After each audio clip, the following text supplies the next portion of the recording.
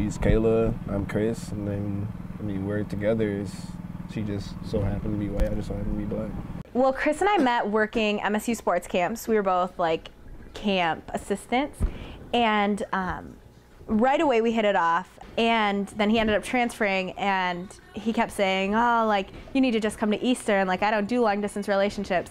And next thing you know, not only are we in a relationship, but he's transferring back to Michigan State. So it really worked out perfectly for us. Yes, I think we both come from like pretty extreme, like she's like from Gaylord and I'm like from Detroit.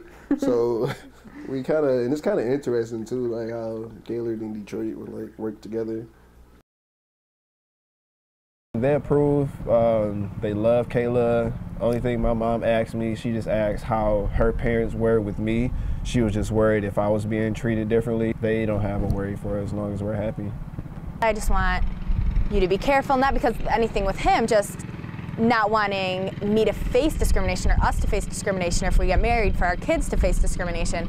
So they just want everything to be okay for me. There aren't a lot of racial problems in Gaylord, but that's because there aren't a lot of races in Gaylord. Pretty much 99% white. And so while there isn't like obvious racism, you can't really tell because a lot of people there have never even interacted with people that aren't white.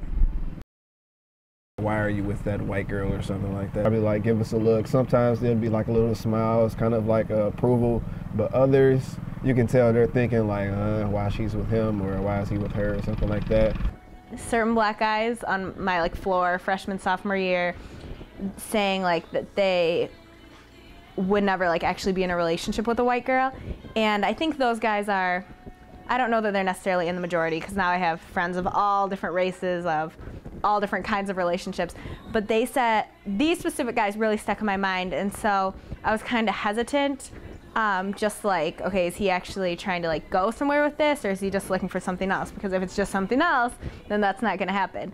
With me, I don't really like that type of stuff, especially like racism, prejudice, discriminatory type stuff. I kind of respond negatively to that, so I would like stare back and like, look, it's like, is there a problem? You know what I mean? But one time she told me, she was like, you know what, just let it go. They're probably just looking at us because they think we're beautiful or something like that. And like, from there, they just like changed my whole perspective. It never bothered me, but the only thing that bothered me was the idea that like it might bother him. So in the beginning, I would be like, oh, these people are telling you like, oh, why are you with the white girl? Is that gonna change your mind or like make you not want to be in this relationship? No, dummy. Or anything like that. So that was my only question. I just think interacting with people of different races and having relationships in general, whether it's this kind of relationship or just the friendship, just is so beneficial. And I feel bad for anyone who has friends that are all from the same backgrounds, because I just think that sounds boring. He's actually biracial.